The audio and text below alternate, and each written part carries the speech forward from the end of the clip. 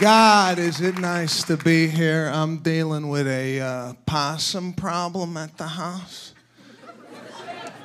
Just moved into a new house. Me and my wife, we like to go in the yard at night, have a little wine, and these possums are comfortable. Like if they could talk, they'd be like, "What the hell are you doing here?" Now, growing up, I grew up in an immigrant family, and how we handled possums, raccoons.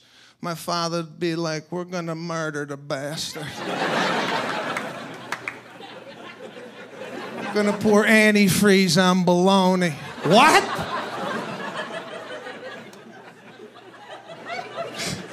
Woke up in the morning, birds, squirrels, raccoons, just murdered all over our property.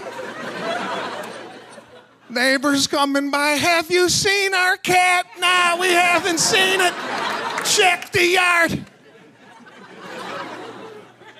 But my wife, she didn't grow up this way. We got to call the possum police. It's a humane service. They come over, $150 traps.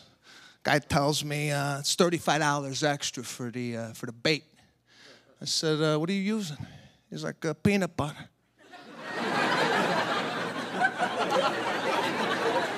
$35 for peanut butter?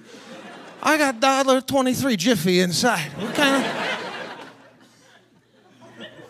Then he tells me it's $75 per possum that he removes. I said, "Where are you taking the possums?" He's like, "I drive them 30 miles away. I let them go in Malibu." Now, I don't believe a word this guy's telling me. I think he goes down the block, lets it out. He's making $75 on the same possum.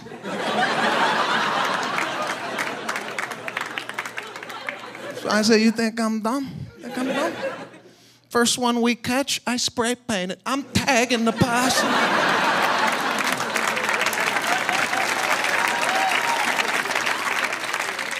The guy came over, he's like, "I never seen a blue one before."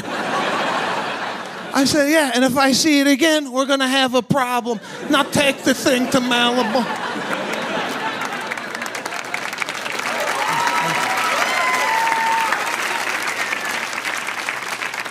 But I don't know if you people have ever had like a trap in your yard, but it brings an excitement to the house. Every few hours, me and my wife were going to the window. "We catch anything out there?" One morning, we caught a squirrel. The guy told me this would happen. A squirrel could get in there. He's like, "If it does, just let it go." So I went to go take the squirrel out, right? Something was wrong with the squirrel. I don't know what was going on. Foaming at the mouth. I go, I'm not letting this out. My luck, I let it out. This thing's all over me. I'm not fighting a squirrel on a Tuesday morning at 7:30. So I give my wife a 20.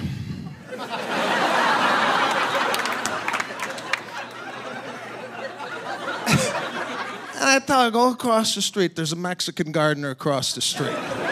Mexicans are not as scared of anything. They'll come over with their bare hands, get it out, and throw it down the sidewalk.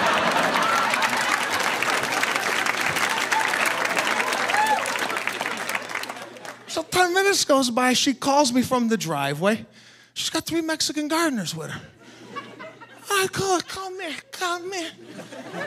I said, "The whole reason for you to go do this was to act like you were home alone and you didn't want to let the squirrel out.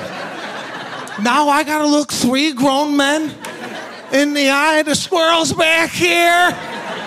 We're kind of scared. It's foaming at the mouth.